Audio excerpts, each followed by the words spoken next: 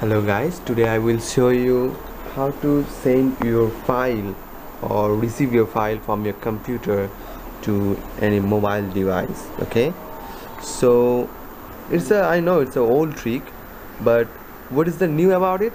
You don't need any internet connection, you don't need any USB or anything pair wire connection like this. Okay, so you just need Wi-Fi.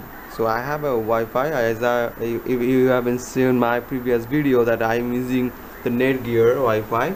Okay, so the same Wi-Fi and the same phone and same computer, guys. So and that's it. So let's see. Okay, so first I will go my Nokia store where I get download this app. Okay, let me first turn on the Wi-Fi because I have no any data connection.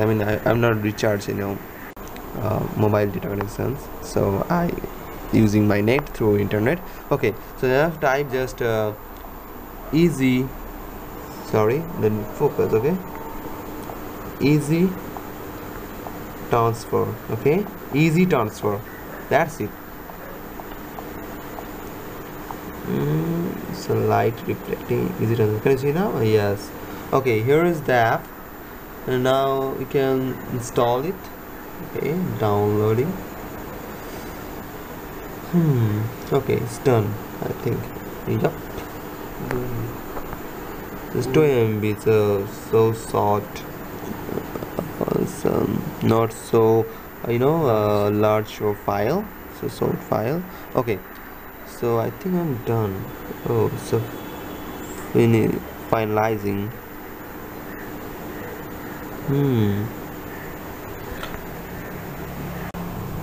Okay, just to wait for a moment. Oh my god, it's locked again. Okay, I'm done, I think. Okay, let me find the apps. Okay, here's the easy transfer app, so just open it. Okay, now you can see the one IP address.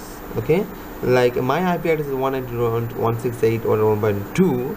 okay, so just type this IP address in your browser. Okay, you can see there is no internet connection in my computer. I mean no internet access over there. So just go just take your smartphone and open the easy transfer app.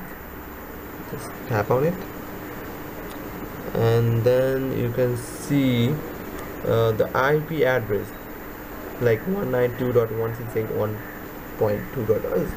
I don't know, I see. Okay, so now just go to again your computer and click any browser like Mozilla Firefox or Chrome. Okay, just use anything. Okay, here's I'm using the Mozilla Firefox. Okay, now just type down over the web address There is no email connection. 192.168. the same. Okay, this is my login page of Wiznet. Just type down this same IP address into this address bar. Okay, here you go, and now you can see a website, some server like. Okay, now you can see your folder, your phone mobile folder. Okay, Home storage. your memory storage, your SD card. Okay, now you can see the SD card, UDSK, video, music, photo. Okay, so if you want to transfer from your mobile to your computer, just click on download. Just just choose any file, like click and go to the download option here. Okay, it will be automatically download into your. Okay, when you're running,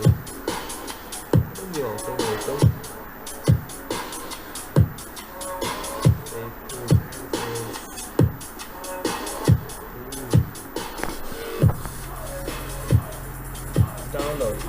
Can you see that? It's download. Okay, if you want to transfer from your computer to your mobile device, just click on upload, and you can see your my computer option, and you can transfer any file to your mobile device. Okay,